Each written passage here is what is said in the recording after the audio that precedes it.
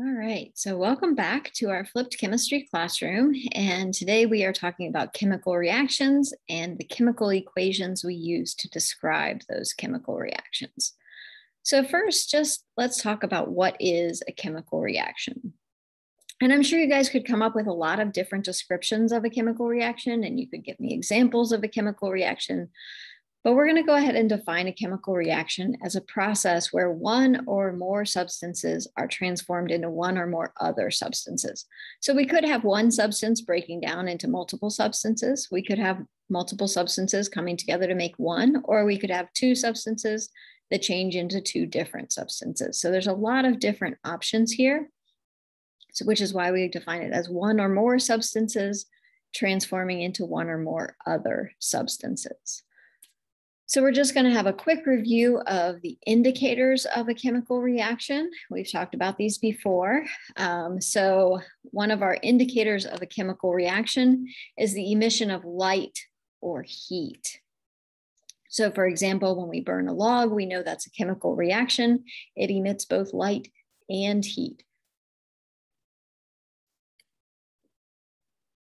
We can also talk about the formation of a gas as an indicator of a chemical reaction. So just like when we put the aluminum wire into the hydrochloric acid and we saw the formation of gas bubbles on the wire, when we have the formation of a gas, that's an indicator of a chemical reaction. And very often when we see formation of a gas, we'll see it in the form of bubbles.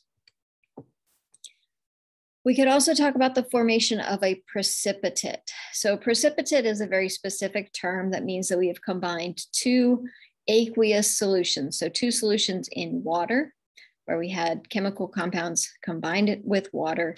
And when we combine those two solutions, something solid forms. And we call that the formation of a precipitate.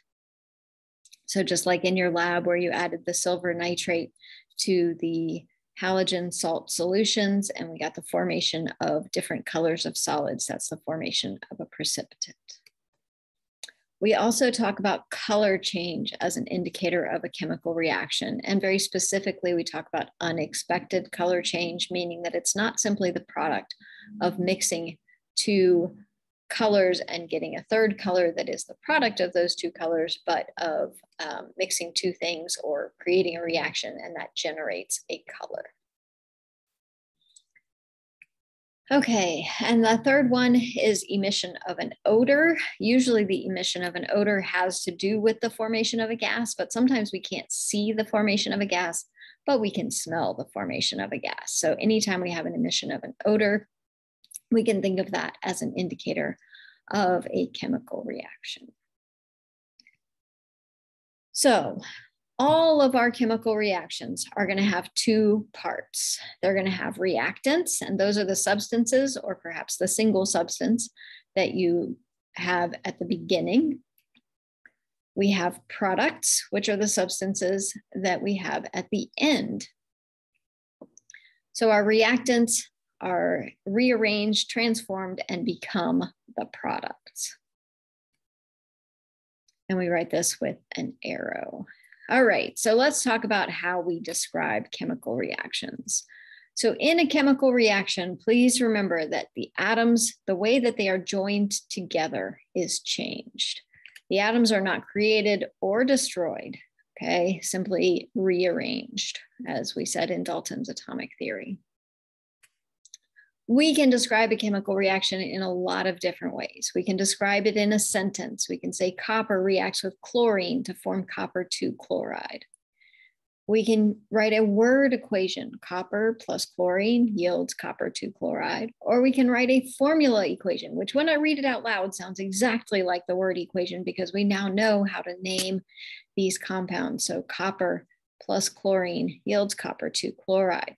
So this is where that skill with being able to name compounds or write formulas from names is going to come in really handy, because as we are describing chemical reactions, we're going to need to be able to write the formulas of the substances or name the substances that we have the formulas.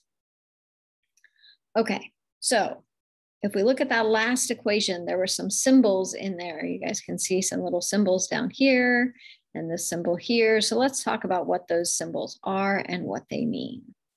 So when we have the letter S in parentheses after a formula, that means that the substance is a solid. So this would be solid copper. If we have a G after the formula in parentheses, that means that the substance is in the gaseous form. So here we would have gaseous hydrogen.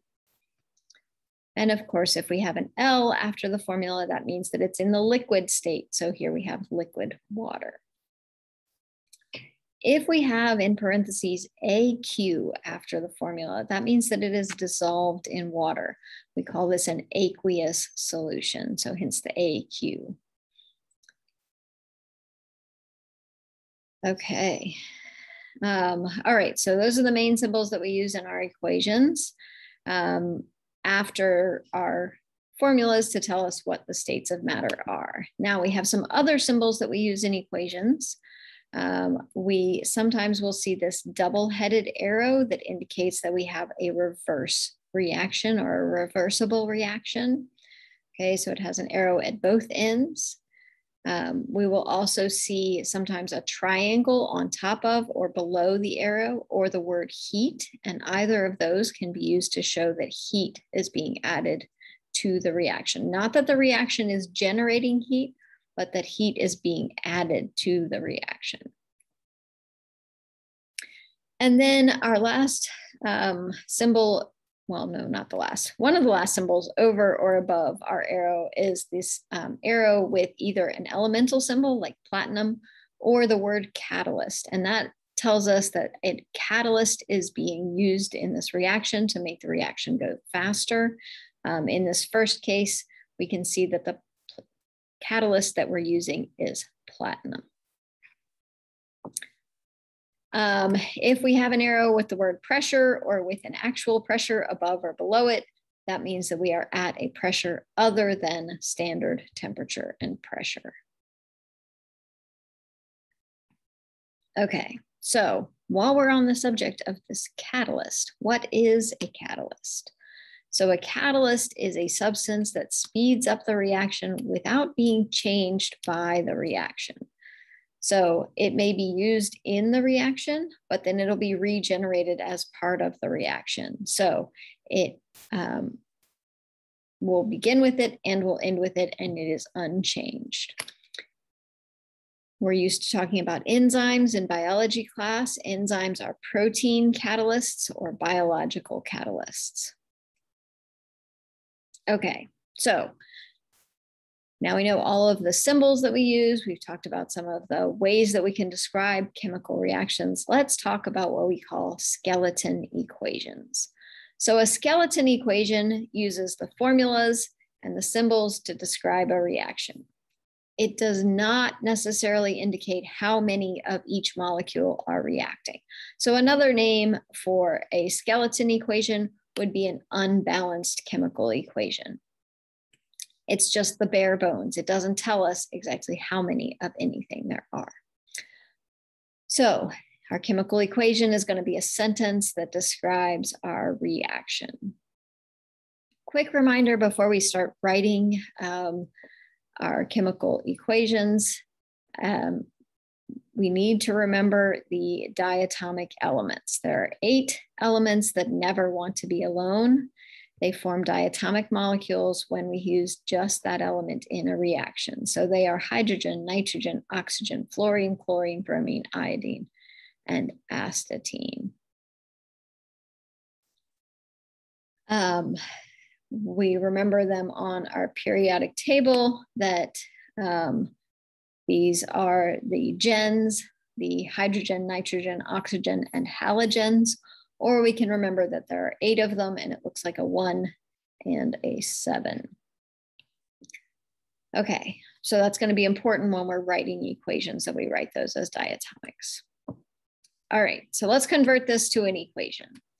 So we have solid iron 3 sulfide reacting with gaseous hydrogen chloride to form iron 2 chloride and hydrogen sulfide gas. So we're going to write iron 3 sulfide. We're going to write its formula. This is what we've been practicing for the last week or so, right?